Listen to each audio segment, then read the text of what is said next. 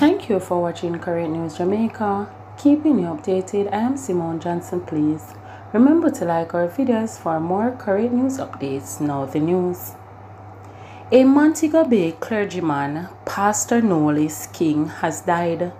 He was the pastor at the Rose Heights Full Gospel Church. King was also a former councillor for the Montego Bay Southeast Division in the St James Municipal Corporation. He was also a highly regarded peace advocate in the Rose Heights community. As news of his death spreads across Montego Bay, many persons has visited his Facebook page to leave condolence messages and highlight the impact he had in his role as a pastor, councillor, youth club organizer, and peacemaker. It is indeed a sad day for me. I understand that we have to die, but losing such a great man in the prime of his life is really tough, knowing what he meant to his community, said People's National Party activist Jeffrey Brown.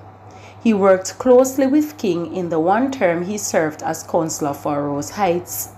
He was my mentor, and it is not easy to accept that he is gone. Long live the King, said Brown. King, who is believed to be in his mid-60s, also established the King's netball team, which became a major force in St. James. King was also integral in the establishment of the Rose Heights Marching Band and the Homework Center at his church. We appreciate you watching Current News Jamaica.